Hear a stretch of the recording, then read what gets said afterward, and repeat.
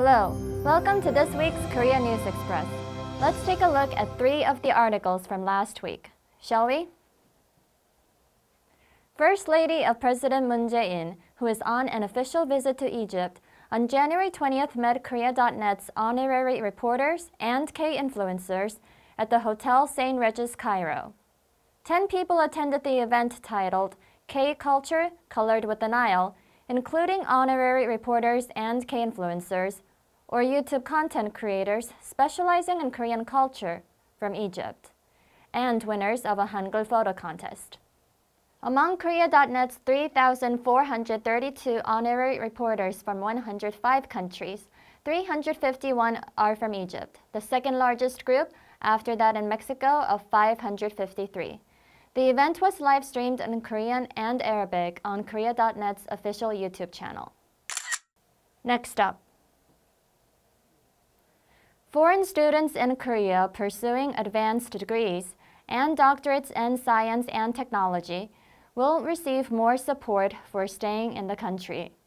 Those eligible for the program are non-Korean students who earned a master's degree or PhD in Korea at 37 specialized universities or research institutions closely related to the Fourth Industrial Revolution or national economic development. After the program takes effect, qualified applicants can receive permanent residence or Korean nationality in 3 years instead of 6. The number of stages in the process will also be shortened from 5 to 3.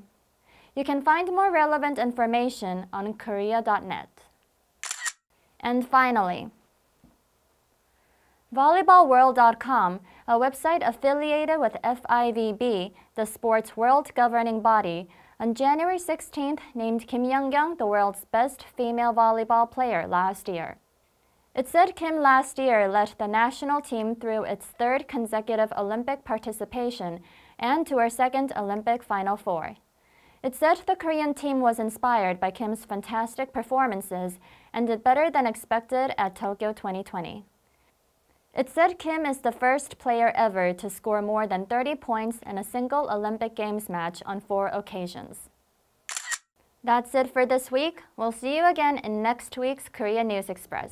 I'm Lee Ji-hye. Bye!